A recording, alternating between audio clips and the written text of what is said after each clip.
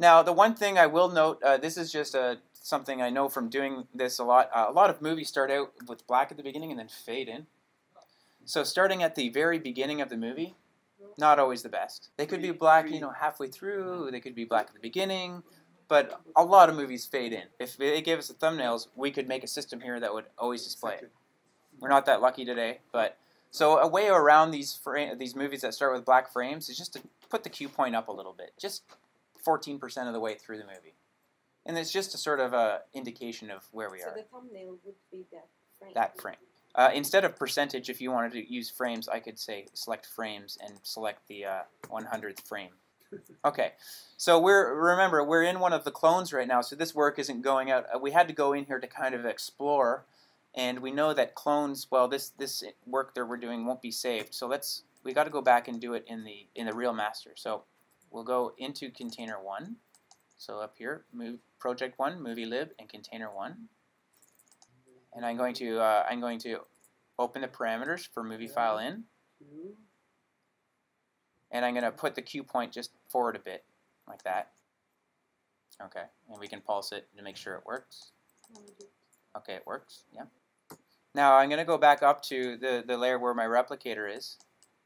And I'm going to close the parameters because I need more space here. And I'm going to zoom into this script that we have because I want you guys to be able to see it, and we have to add a little bit of work here. So bear with me, this isn't too bad, but what we need to do is for every thing that we copy, for everything that we copy, which is called C, because we're doing for every C in the new operators that we make, okay, we need to go to the operator that's called movie file in 1. It's called the movie file in 1. So it's going to be / movie file in 1. And I'm sorry, I forgot the quotes, so we need quotes around that. And then close the round bracket. And there's no square brackets. Hopefully you can find backspace or backslash, / dot par. I want to go to the parameter. And let me look at the parameter here. See the Q parameter? If I open it up with the plus sign, I see that there's two parameters. There's the Q parameter and the Q pulse parameter, this button. So we want to click the button, right? So we're going to the movie file in 1, dot par, dot Q pulse.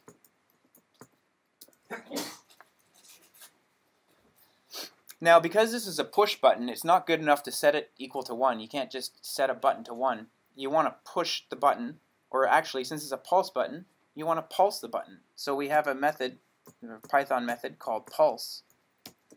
So you dot pulse. So double check that you have your quotes around the movie file in part. And hopefully all the spelling is right. Open and close brackets, yeah. Okay. This is because it's a Python method, which is like a function, not a member. So functions all have the brackets ready to go to put arguments in. So let's see if it works. I'm going to go to my replicator. I'm going to open the parameters, and I'm going to recreate. You see how I still have the black ones? Because they haven't had this pulse. I'm going to recreate all operators. I'm just going to hit it once. It didn't work. I'm going to move on without debugging that right now, and we'll do it. We'll do the next part, and this should fix it anyway. Okay. So if we look at what I built over here, as I roll over these thumbnails, they kind of play forward. So let's just deal with it like that, and we'll have to run our mouse over them to make them start playing a little bit and load a frame, but it will work, and I'll get back to you on why that doesn't work. Let's look at the right-hand side, inside container 1. We have our movie file in, and there's this play parameter. So what we want to do is, as we roll over, we want the play parameter to go to 1, to start playing. So as we roll over this thumbnail, hopefully this can can play. So let's open up this and put another little script. This one will work. So it's op again, and we just did this. We want to open the parentheses, and the play parameter, yeah, you can click it to open it.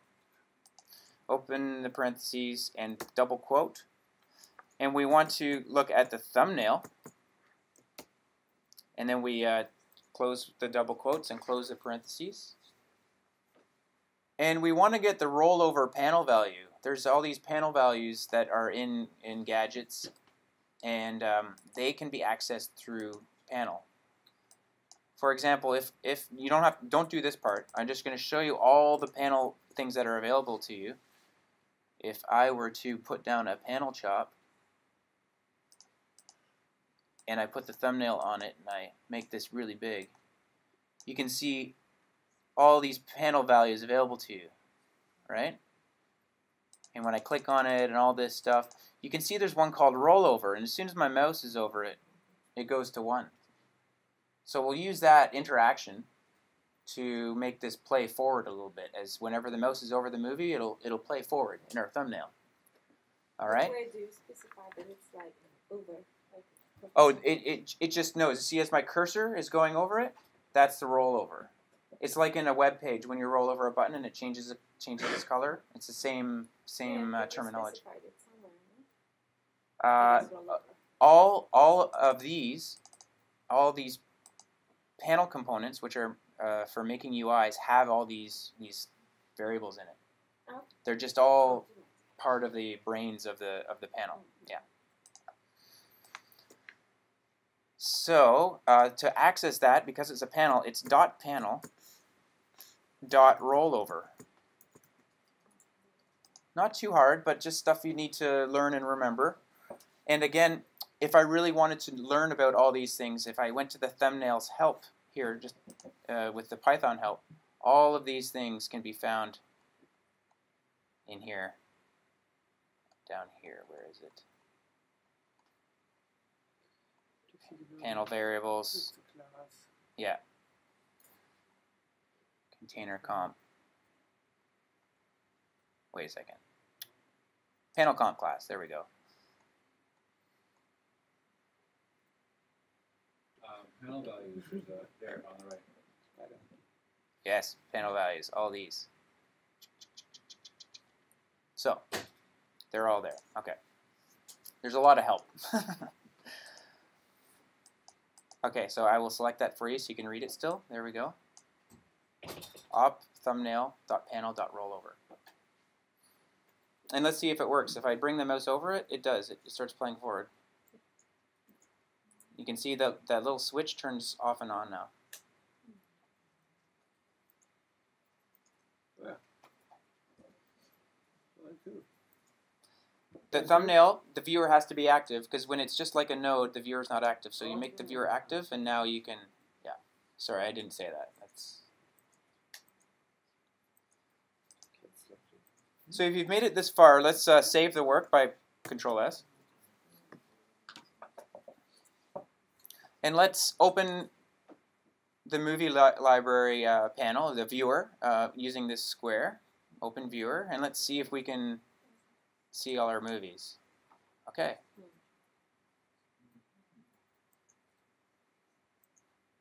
It's working. As I roll over, they keep playing forward. 16 by 9. It will try to fit itself best in there because we made those panels a strict size. But you could actually dynamically change that a little bit. You could put extra logic in your scripts. The pulse? The pulse doesn't seem to work, so right now I'll try to figure that out. But basically, when I make them all again new like that, it's not loading them in. Always load first frame option on the. Yeah. In the container 1, go to the movie in top. On the tune page, turn on always load initial frame. Okay, so let's save that again. And I'm going to open the viewer again, and yeah, it's still working. Okay, great. So we're almost there. There's just one part left, and that is we want to make a viewer here. So when we select the movie, we can see the view in something bigger. So this is it's just not too hard. We just need another line. So I want to add a movie file in here that will start playing the movie we selected whenever we select it. Okay. So let's add a top called movie file in.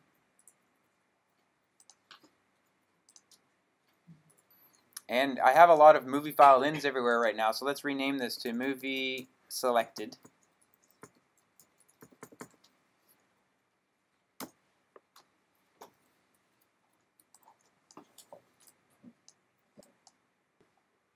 And so what we need to do is we need to add, whenever we click on one of these thumbnails, not roll over, but whenever we click, we want to change the file that this is going to be playing.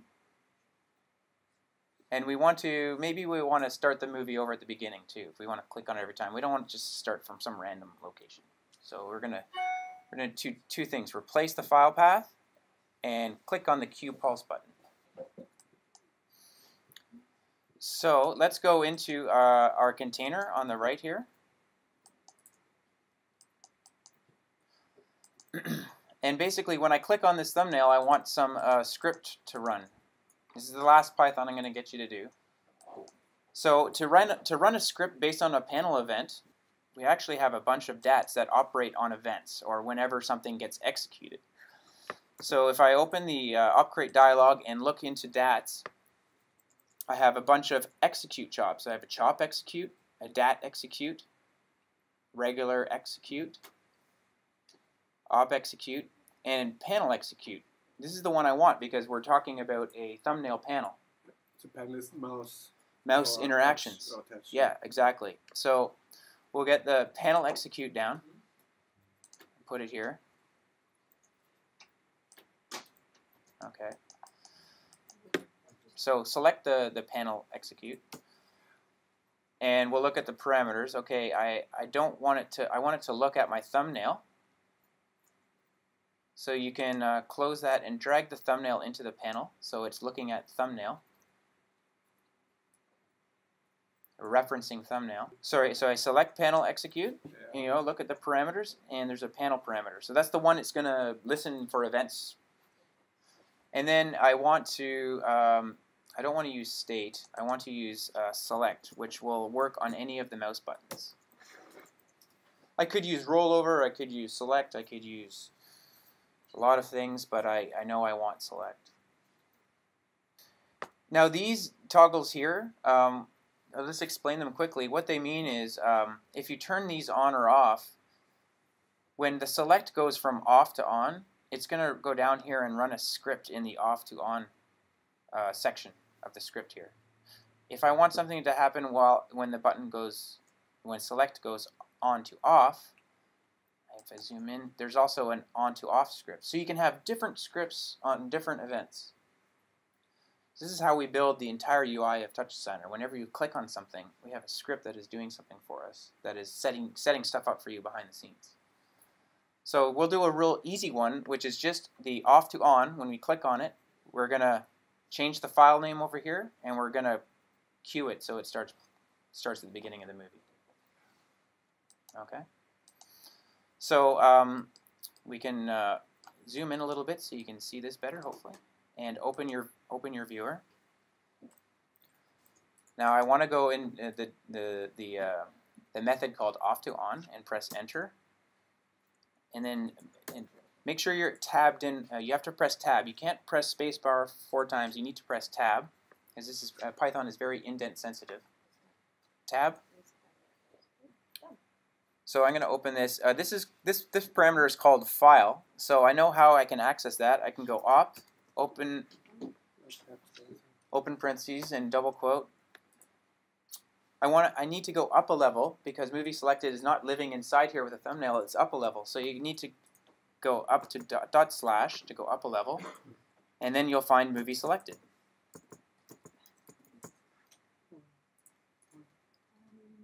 I'm going to make this a little bigger so it's easier for you to see. There we go. Okay, and another quote, and close those parentheses. Dot par, because I want to find the parameter called file, equals. And we know what we want here. We want the same script we used in this movie file in. Is space equal or equal? Equal. I like the space. Okay. Yeah. So I can just, instead of typing it in again, I can go up to my movie file in and grab this expression we used earlier to get the file path. I'm just going to copy this, Control C for copy, and put it down here, and paste. Now the last one is I just want to click that pulse button. So you know what? I'm going to be lazy and copy this part here, It's enough? right up to the par, and put it in the next line. So it's op movie selected dot par. Yeah, you can select this, copy and paste it, and then Q pulse is the name of the parameter. We tried this before and it'll work better this time.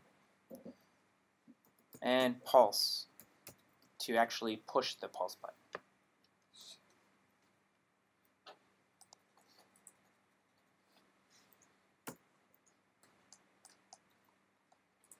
Well, if I open up my thumbnail here and click on it, there we go. I can see it over here, and movie selected is already playing.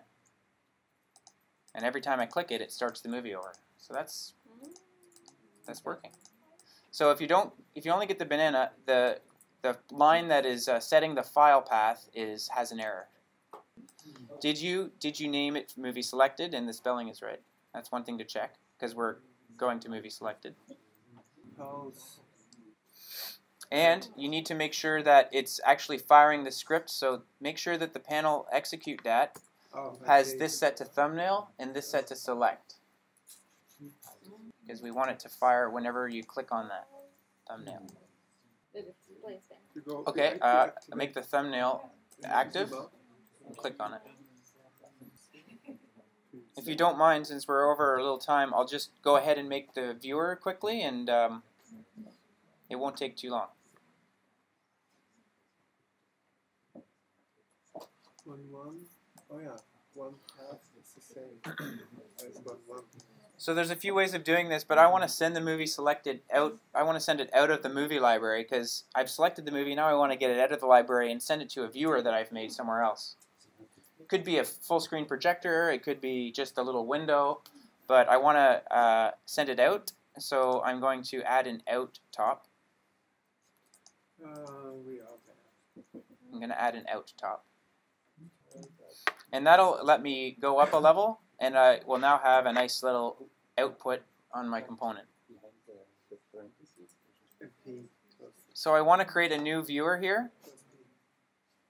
So let's right-click on the output of that movie library right here. This is an important part. Right-click on the output and go to Component and select a new container. We're going to make a viewer container here.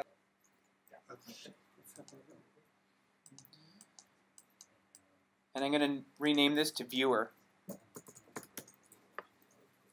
So I'll open the parameters for the viewer, and let's make this 1280 by 720 as well.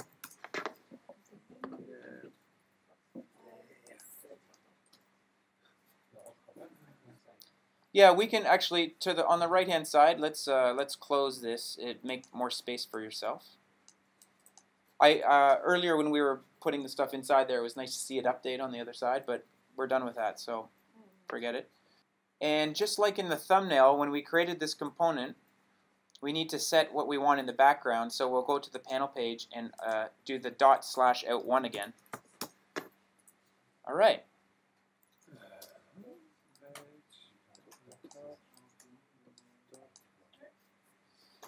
So this is pretty much completed application. If you wanted to now have this on one of your monitors, say my left monitor here, I could have a movie selector browser, and on my right monitor, I could send this container out to the projector, which is how I showed you how to do that yesterday.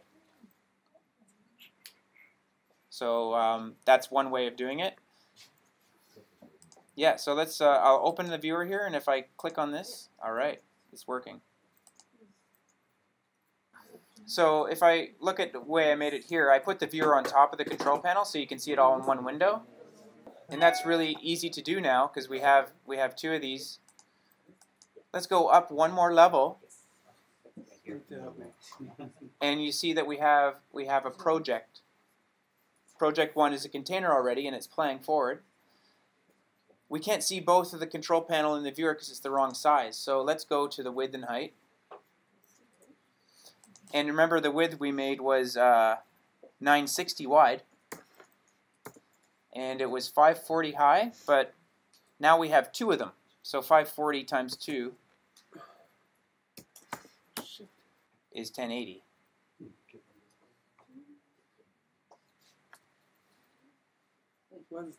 So this doesn't look quite right. Because I have to now align them using the align parameter. And there we go. Okay. So now, you really don't need that. this is just how I started, so I wanted to show you how to finish it. I want to have them playing movie.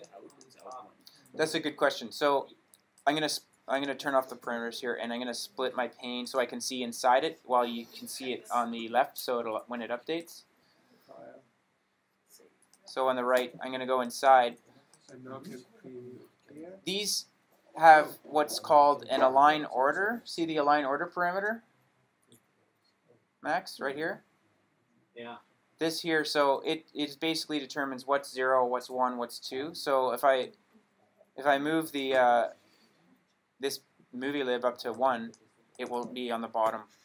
It's 0, 1. Okay. So if you were stacking a whole bunch of things, you could use that align order for each one. And I'm going to save my work. Now, I could have made this by copying and pasting a lot of nodes and doing no Python and not making it dynamically allocating. But the point was to make something that you can keep using for different folders and drop new movies in. So let's go test that and see if it actually works. If I go into the movie library and find that folder that we had to actually say what movies we're loading, we select it, and I'm going to select a new folder of movies. So under root folder, I'll open the file browser and select the Beeple folder. Say select folder. There we go. Now I haven't clicked on one, so my movie hasn't changed yet. So we have to click on one for that to happen, but it definitely loaded everything in. I didn't have to do any work. You can take this and point it to your external drive with 200 movies and see what happens. They might be very small, but you're going to get them all in there. What you could do is whenever this list changes, you could stop playing the movie. I could add more Python script in and say, clear it out. Check it out. If I go up here and I just copy and paste this. Done. Okay, now I have two libraries, right? I'm going to go into the second one, and I'm going to get that other folder I had. Okay. So now I got two folders, right? So how about this? How about I just control the display of them? So I would, like this. So watch this. If I go to the display of this one and say I'm going to copy the parameter, I'm going to go to this one and paste the reference. Now it's the same, but I'll do a little cheat. I'll go 1 minus. So now I just have to control 1, right? And you could put that on a button, or you could put anything. We've showed you how to make chops do that for you. So. And how about the actual pouch? You would just need the player, and then you just. There's a number of ways, like in the palette there's a couple examples where you specify a path, and you could look in there and copy and paste it out into your own project. Could you do over animations or something? Yes, you could. So what I could have done here is let's go up a level. I could just go insert a top operator here, throw it down across. In the container. Throw it on across, I make sure a movie's selected. And now I'm crossfading between my two movie bins. In an hour, we made a crossfading DJ app. So I could just put in a text top. There you go. There's a title. So what you could do is go into the movie library, and you could go in here and add it right in here instead. So manually. Yeah. Yeah. So I mean, watch. I'll do it like this. I'll Since go. you were like optimizing everything, I thought Yeah. you had No, to it's pretty quick. All I would need to do is go like this. I will go. It's very quick actually. I go up.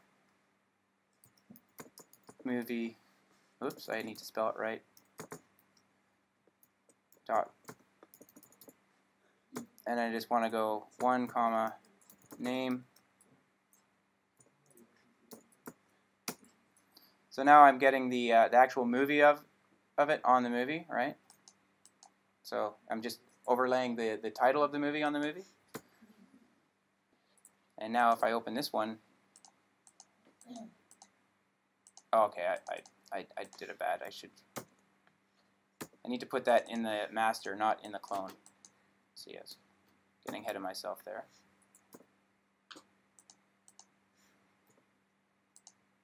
So now they have their names on them. So, can I copy that? Sure. Go inside here, and there's a text. And notice it's the exact same trick we did for the file parameter here. In the file parameter, I used one.path. So in here in the text, I used this name column and just did one.name.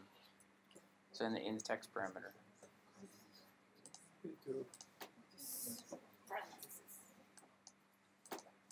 Both of these here have an align order parameter on the layout page.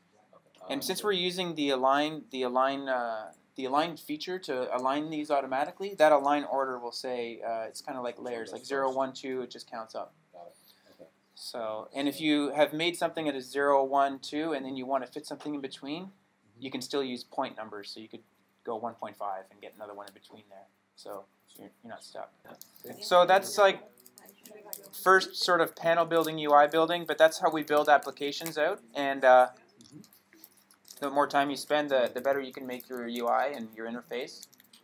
This is real basic, but I thought it would be a fun example to squeeze in. So we're kind of at the end. We went a little over, sorry about that. But I do want to remind you of how you can contact us for help, because we're readily available. You guys have this all fresh in your mind. So the forum is where we want to hear from you if you have any problems, and that's where support questions can go.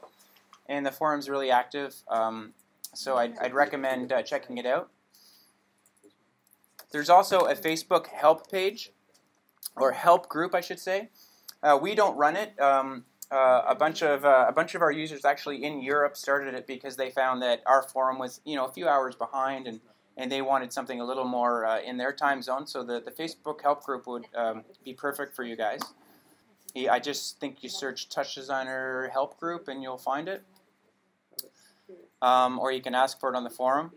We also have our own Facebook page, which we always update with our events, our upcoming workshops, and new projects that people are working on. So if you want inspiration or just to see what people are doing with TouchDesigner, it's nice.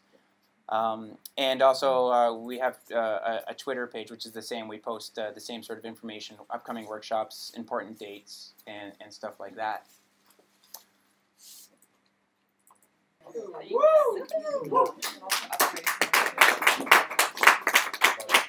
And thank you for coming.